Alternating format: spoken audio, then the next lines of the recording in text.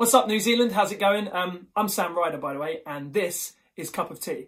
If I was an astronaut, I'd be floating in midair, and a broken heart would just belong to someone else down there. Okay, I'm gonna go mostly dead here. John Bonham on drums, Phil Lynott on bass, Jimi Hendrix on guitar, Freddie Mercury on vocals, and let's get someone living in there. Elton John on piano, why not?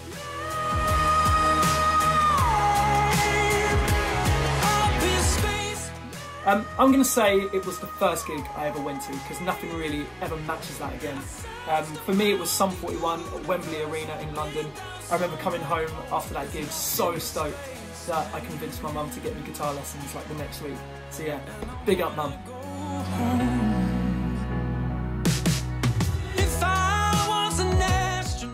I went to New Zealand to visit some family actually when I was like 14 years old, and we went to Rotorua. And it stunk. I mean, it's amazing, but it stunk.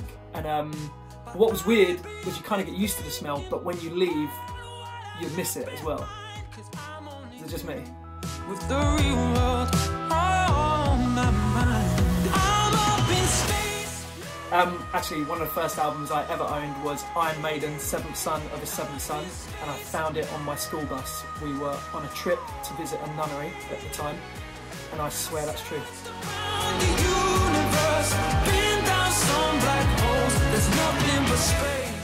Curry, any kind of curry.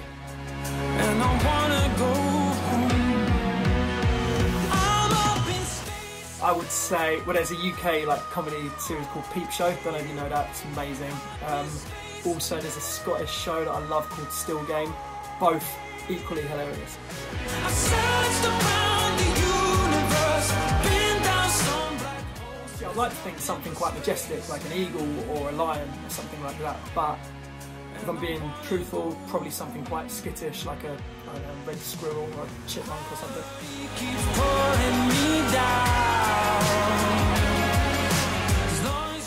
My childhood was proper Huckleberry Finn vibes, so lots of like jumping in rivers and climbing trees and stuff like that, but one of the highlights was building dens, and all of the kids around here would nick their dad's power tools and build these like mad fortresses, and I reckon they all still stand today, and you can probably see them from space. Probably.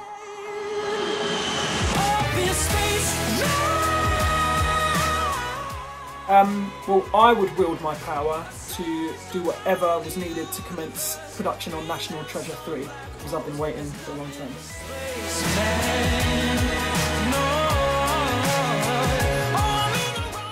I wouldn't be here without my mum and dad. I mean, chemically, I wouldn't, but also just doing music, there's no way. They never made me get a real job. They always believed in me. Yeah, love you, mum and dad. You're not going to see this. This is for New Zealand, but I love you. And I wanna go home.